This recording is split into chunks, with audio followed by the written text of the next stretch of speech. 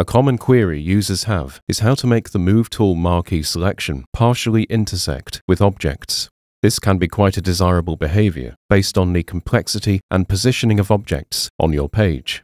For example, on this spread, I have a series of images in the middle, surrounded by text frames and polycurves.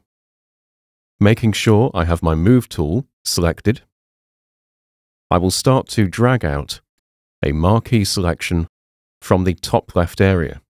However, by default, layers or objects are only selected when the marquee selection covers their entire contents or bounds. In this design, if I try and cover the entirety of the image content in the middle, I may end up inadvertently selecting other content as well. What I can do, however, is create a selection from further down, then hold Ctrl on Mac or the right mouse button on Windows to modify the selection marquee behavior. Notice that when I do this, I immediately see more objects being selected. As soon as the marquee intersects with an object, it will now be added to the selection list. I'll ensure my marquee selection is just selecting these images. Then I can release the mouse button, and I can quickly group them using Command-G on Mac, Control-G on Windows. And because this is now a consolidated group, I can easily adjust all the images simultaneously. For example, I might add a recolor adjustment to the group, then combine it with a soft light blend mode to give the images a cooler appearance.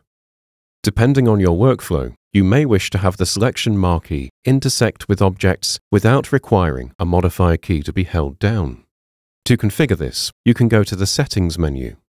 On Mac OS, this is found under the App Title menu, and on Windows, you will find it under the Edit menu. Within the Tools category, I can enable Select Object when intersects with Selection Marquee, then close the dialog. Now, when I click drag to begin making a selection, any objects that intersect with the marquee are immediately selected. The modifier behavior is actually now reversed. So, if I make the same selection, but this time hold Ctrl on Mac, right mouse on Windows, objects can now only be selected once the marquee bounds covers them entirely. So, there we go. A quick video just to demonstrate the configurable selection behavior when click dragging to select multiple objects at the same time. I hope you found this video helpful, and thank you for watching.